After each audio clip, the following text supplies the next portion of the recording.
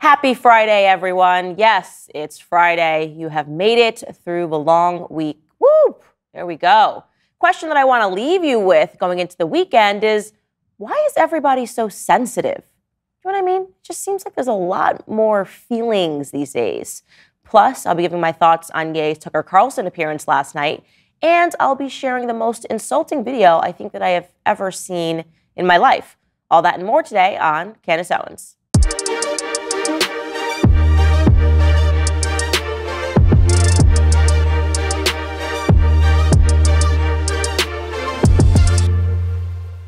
So why is everybody so sensitive?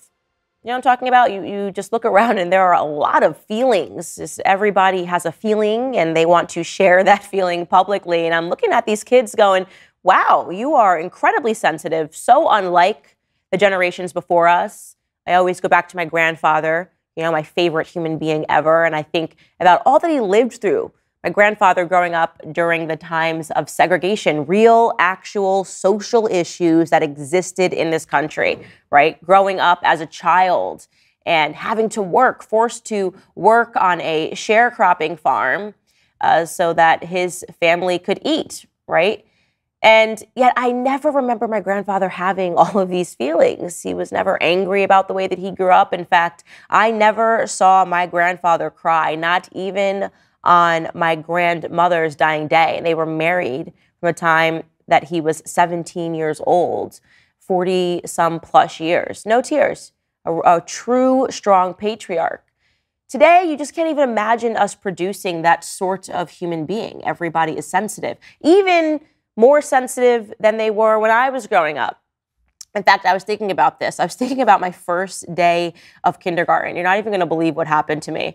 So it was sort of my first time being properly socialized. I didn't go to preschool, and all of the kindergartners did go to preschool. But my first day meeting a bunch of people that I didn't know outside of my family web, I remember we went to the playground. It was recess time. And I had met a girl in my classroom. Her name was Susan, and she was introducing me to all of her preschool friends out on the playground. And she introduced me to this girl, and her name was Amy. And she said, "Amy, this is my new friend, Candace." And Amy looked at me, and she said, "She's ugly." And she just ran away. And I was so mortified and so heartbroken that I was meeting this girl and she said something so mean to me that I sat on the corner of the playground and I cried. I know. Can you imagine? How sad do you feel for me? Little kindergarten Candace. I'm going to have to show you a picture of me in kindergarten. I hope I can find one. But little me crying outside, so sad that this girl had hurt my feelings and I was just trying to make some friends. And actually, if you fast forward, the most interesting part of this is that me and that girl who called me ugly then became best friends, and we stayed best friends all the way through to high school. So this little incident was something that we'd go back and laugh at. I don't know, maybe she said it because she wanted to be friends with me and thought I was maybe cool, but went the other way and ran. I don't know. I couldn't tell you. And I was thinking about that incident and thinking of how different that would be today, right? Because Amy was white. And if that had ever happened, it would just be an entirely different category. They would say that this little girl didn't know, but she was implicitly racist. She wasn't just trying out or experimenting being mean. She was just implicitly racist. And what I suffered through would be something that I would be able to share over and over again as the first time that I experienced racism. I don't know, maybe under the web of CRT, that experience would be categorized. I was also talking about other elements of my childhood and just what it's like to grow up in a Black household, or at least how it was during that time. And parents are tough. Our parents are a lot tougher, I think, than most parents. For example, there's an expression that most Black Americans, if you tell them, "Do you got McDonald's money?" they'll know exactly what you are referring to. For whatever reason, in Black households, whenever you're growing up and you would ask your parents for anything, particularly for whatever reason, we'd say, "Oh, can we go to McDonald's?" And your mom will look at you and say, "You got McDonald's money?" "Okay, no. Okay, then we're not going to McDonald's." "Can we go to Toys R Us?" "You got Toys R Us money?" "Okay, then we aren't going to Toys R Us," right? There's another thing that if you share your feelings, which is, it makes me laugh, but it's true. If you say something to your parents, when I was growing up, like, "I'm depressed," your mom would say to you, "Why don't you go depress them dishes?" right? This is sort of Black parenting. They just would insert your emotion and tell you to go do a random chore. So if you were crying about anything, it just gets turned into some chore you need to do, not addressing your underlying sadness. In fact, I think one of the greatest things that my mom used to say to me growing up was when I would get really sad, like really upset, like how could I possibly be made to live in this household? I would say to my mother through tears that I was going to run away. And my mother would always say the same thing back to me. She would say, don't run, walk, save your energy because nobody is coming after you. Ouch, owies, a sick burn. And then of course I would cry even harder.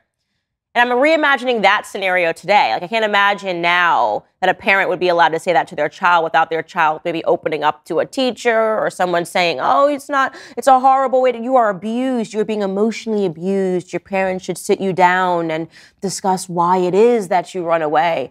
And these feelings and emotions are valid and your parents are doing the wrong thing. I don't know, maybe they'd find a thread on TikTok, right? Maybe they would have to find a thread on TikTok about the emotional abuse and the emotional neglect that you're experiencing. And yet, despite this, it seems to me that we produced tougher children, right? Even despite the fact that now children are never being more heard or more validated in every emotional experience that they're having, it doesn't seem to be working.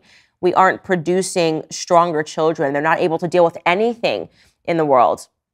Take a listen to this, because in considering this, I remembered this clip of Louis C.K. You guys remember Louis C.K. or know Louis C.K. He is a comedian. He got Me Too'd, so you don't see him around as much as you did a few years ago. But it's one of my favorite clips of all time. It's him discussing why he doesn't allow his children to have cell phones. Take a listen. Some parents really struggle with, like, all the other kids have the terrible things, so my kid has to. Yeah, let your kid go and be a better example to the kids. Just because the other stupid kids have phones doesn't mean that, okay, well, my kid has to be stupid, otherwise she'll feel weird. Right. You know, I think these things are toxic. I don't, especially for kids. It's just this thing. It's bad, and right. they don't look at people when they talk to them, and they don't build empathy. You know, kids are mean, and it's because they're trying it out. They look at a kid and they go, "You're fat," and then they see the kid's face scrunch up, and they go, "Ooh, that doesn't feel good to make a person do that." Right. But they got to start with doing the mean thing. But when they write "you're fat," then they just go, that was fun. I like that." So that tasted good. Yeah, exactly. The thing is, you need to build an ability to just be yourself and not be doing something. That's what the phones are taking away. Yes. Is the ability to just sit there, like this. That's being a person, right? Yes. No one can, you gotta check. Because, you know, underneath everything in your life, there's that thing, that empty, forever empty. You know what I'm talking about? Yes. Yes. Yes, Yes.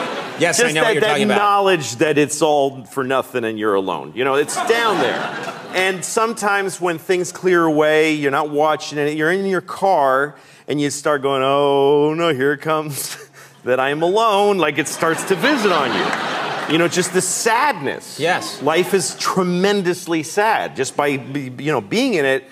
And so you're driving, and then you go, that's why we text and drive. I look around, pretty much 100% of people driving are texting. Yes. And they're killing, everybody's murdering each other with their cars. Yes. But people are willing to risk taking a life and ruining their own because they don't want to be alone for a second. Because it's so hard. I was in my car one time, and a Bruce Springsteen song comes on.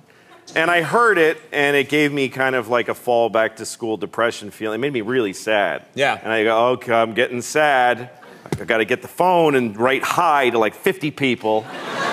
And then, somebody cool writes back, and then somebody not as cool writes after, and I'm like, oh, you, I'm not going to. I got somebody better. But, hey, how come you didn't answer my text? Speaking of which, because he wrote first. That's right. So, anyway, I started to get that sad feeling, and I was reaching for the phone. Then I said, "You know what? Don't. Just be sad. Just let the sadness just stand in the way of it, and let it hit you like a truck." And I let it come, and Bruce, and I just started to feel, oh my God. And I pulled over and I just cried like a bitch. I cried so much. And it was beautiful. It was like this beautiful, it's just this, sadness is poetic. You're lucky to live sad moments.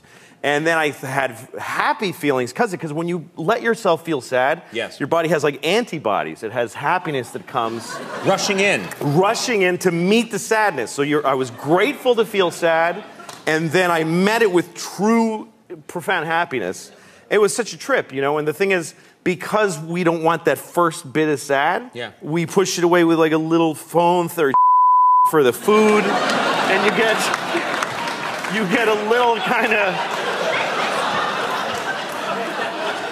you never feel completely sad or completely happy. You just feel kind of satisfied with your product. Yes. And then you die. So that's why I don't want to get a phone from my kid. I love that clip so much because I do think it speaks to this generation so much. I think that it is why people believe that we are facing this mental health crisis every time a child has a feeling. I think despite the fact that they have so many feelings, what it really comes down to is they are overwhelmed by having an authentic feeling. They somehow think that they are not required to ever be sad. Social media is depriving them of that. It's depriving them of becoming experienced with natural emotions. And so when they feel a natural emotion, they become super anxious and they feel like they're having a breakdown because even as parents, we are not allowing children to realize that sadness is a part of life, right? Not every single feeling that you have is so legitimate that it needs to be discussed for hours and hours and hours. And this is sort of being reinforced by the education system, which is almost over-validating the feelings that mean nothing, right? And at the same time, telling children that if they want to, they can turn to their technologies, they can turn to TikTok to suspend emotions, right? There's almost this juxtaposition that's happening. And so I think that a resolution to this, and this goes back to my grandfather's generation, unfortunately my generation, where we didn't have all of these social media apps, is that we need to have tougher parents. We need to have less people experiencing things on social media and instead experiencing things in the real world. And really, that's all that I have to say about that. All right, guys, before we continue, I want to talk to you about Bon Charge. Formerly called Blue Blocks, they have rebranded and are now called Bon Charge, and they're a holistic wellness brand with a huge range of products aimed at helping you sleep better, perform better, have more energy, recover faster, balance hormones, and reduce inflammation. My favorite product from Bon Charge is their computer glasses. I'm on my phone and computer a lot during the day, reading emails and doing research. I used to get really bad headaches from staring at screens all day. And then I tried their computer glasses and they totally solved my problem of digital eye strain. They are pricier than other brands, but I think the investment is 100% worth it, and here's why. They are made in optics laboratories, not mass-produced in factories. They use science-backed technology that is tested to ensure they actually work. Their frames are really beautiful and have even been featured in GQ and Vogue. Their glasses come in non-prescription, prescription, and reading options, and they have a wide variety of glasses for every need. So go to boncharge.com/Candace and use coupon code Candace to save 20% off your purchase. That's BONCHARGE.com/Candace and use coupon code Candace to save 20%. Okay, now it's time for some topics du jour.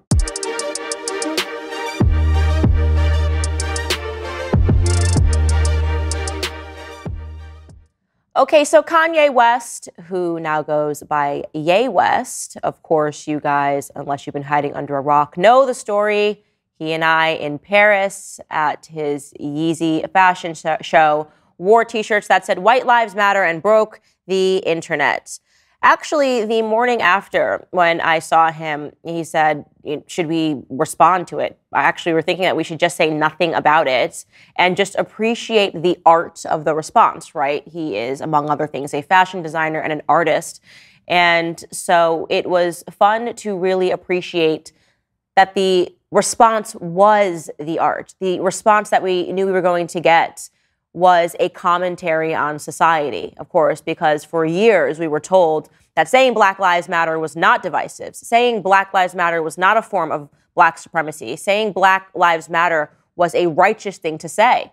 People were, of course, then okay with people that said Asian Lives Matter because, of course, this phrase is not divisive. You can just insert any, except for whites. I don't know what happened there. But those same individuals completely flipped. Suddenly it became an expression of white supremacy. It was not inclusive at all. It wasn't saying anything. It needed to go. And I was comfortable to just allow people to scream and to shout and to appreciate the art in it. But then Kanye decided that it was time to say something because he's not just an artist, right? He is more than that. He has always been more than just an artist and a rapper and a producer and a fashion designer. And he went on Tucker Carlson last night. Now, you remember that everyone's been telling you that he's completely insane, that he just does things, that there's no thought behind it. And if you watched this segment on Tucker Carlson, got a very different version of Ye West. Take a listen. So you just came from Paris Fashion Week. You just landed, and you have a lanyard still on from it, and there's a photograph on it. What is that? It's a photograph of a baby's ultrasound. Why is that? And that you designed that? Yes. Why? What does that mean? It just represents life. I'm pro-life. Boy, so you wear it on a badge. What kind of response do you get? And good, amen, I agree. I don't care about people's responses. I care about the fact that there's more Black babies being aborted than born in New York City at this point. That 50% of Black death in America is abortion. So I really don't care about people's responses. I perform for an audience of one, and that's God. Yeah, that my favorite response, because I kept on thinking, like, people, they're looking for an explanation, and people say, well, as an artist, you don't have to give an explanation, but as a leader, you do. Yes, I think that's right. So the answer to why I wrote White Lives Matter on a shirt is because they do. It's the obvious thing. Amazing, incredibly measured and profound. And it's profound in its simplicity, right? They do. It is true. White lives matter, Black lives matter, Asian lives matter, all lives matter. And unfortunately, we live in a society that is unwilling to admit that it is a form of racism when you're only angry when you say white lives matter, right? It is such a strange time to live in that people think that they are legitimate in treating white people as if they're not allowed to speak in society anymore. And how profound and how measured is he in wearing this lanyard and speaking to this understanding that what we do matters only to God, right? And what is happening in Black America is a form of genocide. What is happening in terms of the abortion industry and its deep history related to eugenics and Margaret Sanger and Planned Parenthood, actually targeting Black families. What is happening is unacceptable.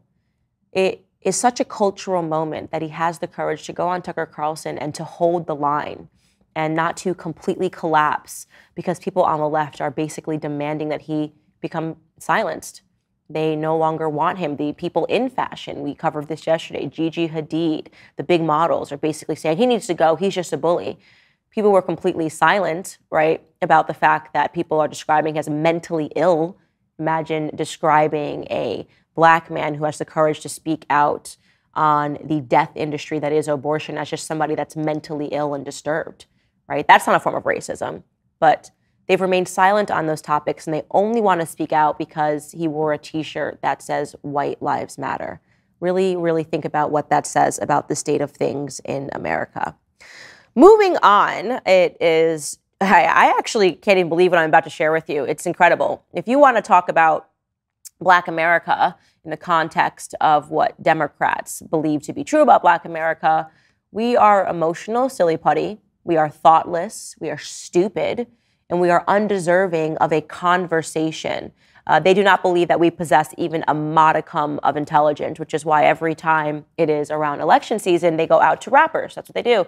They go out to rappers and they basically say, can you make a video or do an interview and just tell the millions of other stupid people that follow you to vote and to do as we say? This is what they do, right? Notoriously, Cardi B, Joe Biden gave essentially no interviews when he was running in 2020, using COVID as an excuse.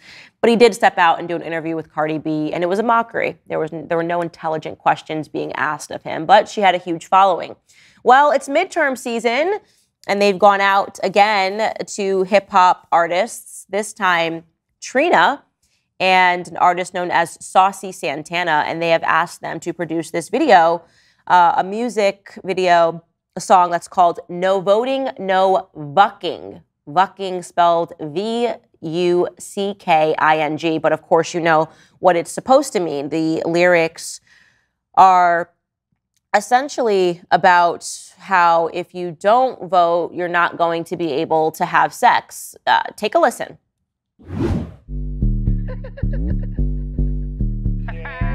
Trey Tracks, I think we got one. It's voting season, bruh. No voting, no loving. No voting, no touching. No voting, no nothing. No voting, no fucking. No voting, no fucking. No voting, no loving. No voting, no touching. No voting, no nothing. No voting, no fucking. No voting, no fucking. BLK app looking for some action. Swear the homie Scott was happening. Face is a 9, abs a 10, D is a to be determined. He got mad jokes, he don't seem broke. The only red flag. Okay. So in case you missed the lyrics there, they're on an app looking to have sex. The lyrics are, BLK app looking for some action. Swipe the homie Scott, what's happening? His face is a 9, abs is a 10, his D is a to be determined. He got mad jokes. He don't seem broke. The only red flag is he said he don't vote. This midterm is for all the single cuties. Wanna hit this booty? Gotta do yo civic duty. No voting, no vucking. This is the explicit version that I'm looking at right now. And the second verse goes on to say, don't stop now. Stuff my ballot box again. Brought my homegirl through. Put the bi in partisan. Oh, okay, I guess we're talking about bisexual sex now. Politics be so nasty, make me wanna flirt. You show you how to be a poll worker. Here's I think this is the best part here. It goes on to say, legs in the air, I don't care. Anyone can get it, universal health care. Oh, okay. Well, I guess promiscuity is great. Just, I guess you have to, if you want to be a slut, you got to vote. That's the message here. Goes on to say, if you want to come before the deadline, come in this jacuzzi, gerrymander this coochie. I have to laugh because if I wasn't laughing, I'd be crying. I mean, it's just, yeah, gerrymander this coochie. How's that, Black America? Yeah, we're doing this because we're being inclusive, not because we think you are so stupid that this is the only thing you'll respond to. Of course, we can't just go to Black people and say, hey, you should vote, because it's your civic duty and it's incredibly important that you vote, because the people that you put into office are going to determine the future for you. They're going to be controlling your tax dollars and they're going to be determining the future for your children. No. Black Americans are too stupid for that. Give them no voting, no bucking, and tell them that they should, if they don't vote, then they're not going to be able to have promiscuous sex on the BLK app, and God forbid their coochies are not gerrymandered. I don't know. I don't know what to say to that. I don't know why Black America is still not awake to the fact that we are considered stupid. We are considered the dumbest race in America. We are considered emotional silly putty. They are laughing at us, and they are using people that they laugh at to make us do even more ridiculous things, to make us do their bidding. I don't know why Black America still can't see that, but I'll keep reporting on it in the hopes that one day we might. Moving on from that, I've got to discuss this mayor in New Orleans. I love this mayor in a way. I don't know. I think she's amazingly audacious. She's a Democrat mayor, of course. It's an inner city community. And she recently got caught spending a lot of money, $30,000 actually, on some flights. And those flights were not an economy. They were first class tickets to France and to Switzerland. And they said, this is ridiculous. You can't spend this kind of money, Mayor LaToya Cantrell. And actually, she said that she could.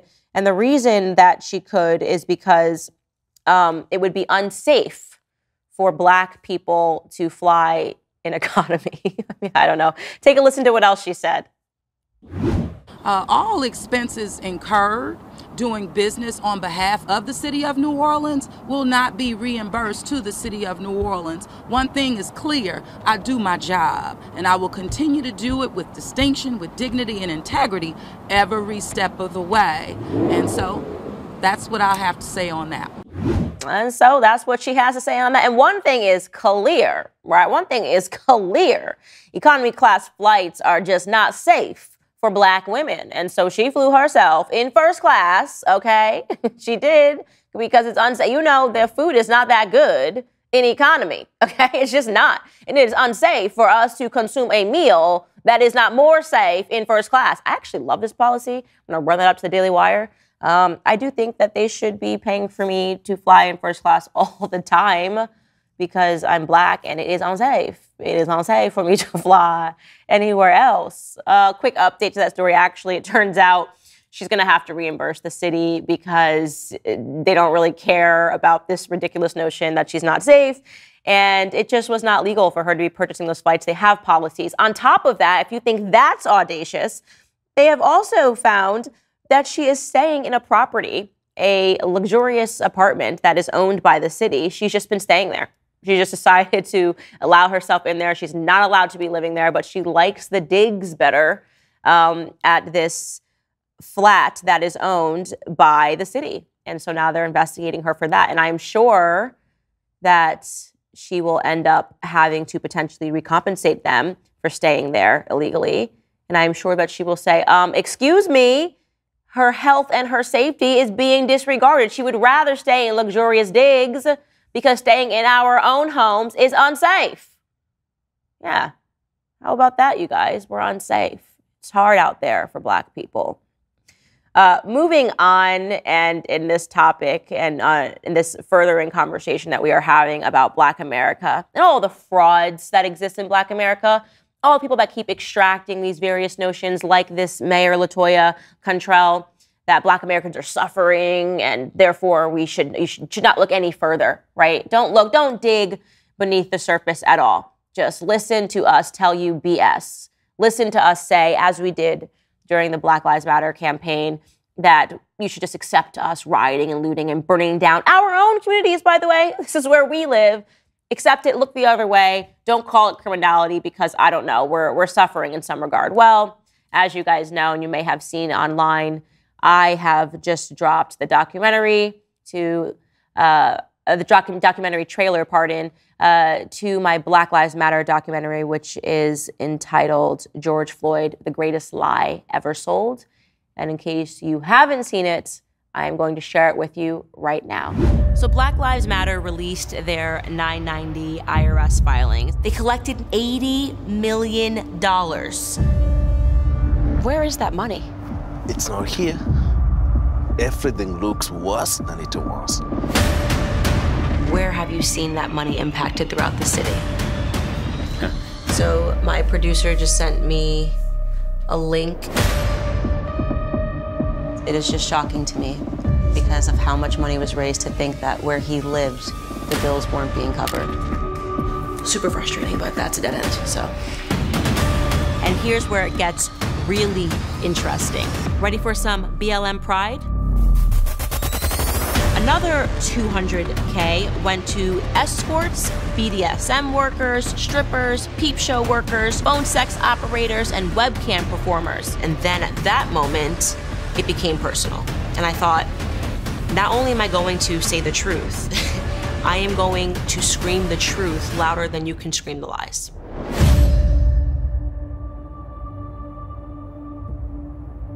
I am going to scream the truth louder than they can scream the lies because I am just annoyed that people think we're going to move on from that entire scenario. I am beyond excited to bring you guys this documentary. It was something that I actually brought to the Daily Wire. I sat down and I said, I want to do this. I want to look into this obvious scam. And it is a scam in the way that it has divided America. It is a scam in the way that it has silenced white Americans. It is a scam in the way that it has promoted criminality and harmed Black communities. And so, nope, I am not going to let it go. Please, you guys, if you haven't yet, get ready to watch that documentary. It's dropping October 12th, next Wednesday. And I am just asking everyone to respectfully wear black when you watch it, because it's going to be Black Lives Matter's funeral. And that's all I have to say about that. All right, guys, next portion of the show is going to be available exclusively on Daily Wire Plus. I'm going to be talking about Biden pardoning all prior federal offenses of simple marijuana possession. So if you are not a member yet, go ahead and click the link in the description and subscribe right now.